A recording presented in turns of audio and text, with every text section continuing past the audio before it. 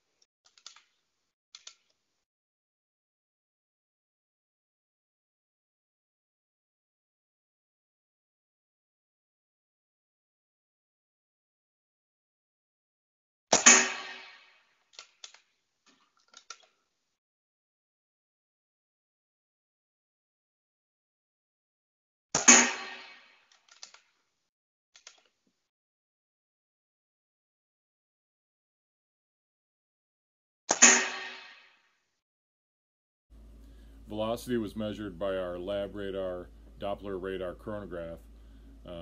We only had one hiccup during the testing. You'll see one result that seems way out of line, and I'm not sure if it was the gun or the radar unit itself. We got one surprising piece of velocity information, and the surprising part was that it registered high, but the point of impact seemed to have dropped, and the point of impact was consistent with the next couple of pellets being fired. So I'm not exactly sure what happened there. If you understand how radar works, it is possible that if there's any vibration of the unit, and we didn't have this vibration isolated from the shooting bench, it is possible that that vibration could set a little bit of error into the system. So that's one to investigate further in the future. But I think in general, the results, which we'll go back and review, were pretty consistent with what we expected. As you can see from my scribbles, the velocity at the top two positions of the power wheel are almost identical. In fact, the number 5 spot is just ever so slightly higher and significantly more consistent. Dropping to the number 4 position shaves off 20 feet per second, and you get another 40 foot per second drop going into power level 3. The point of impact between 4 and 3 doesn't shift all that much. You lose about 40 more feet per second to the number 2 setting, and then close to 70 feet per second into the minimum spot. Focusing on point of impact, the top 2 spots give almost no difference. The 4th and 3rd position are about equal if you discount the flyer, and then position 2 drops off significantly from 3, and minimum is on the way down. All of this is pretty much what you'd expect given the velocity readings we recorded on the lab radar. Although it would have been fun, we did not shoot this test off the hood of a BMW sports car. We did, however, utilize an Accutac bipod, and the Bantam is outfitted with a sweet Donnie FL Tanto moderator, which does an excellent job of silencing the otherwise noisy Brocock Bantam Sniper HR. Well, that's it for today, guys. Thanks for watching, and as always, hit that like button and subscribe if you haven't already.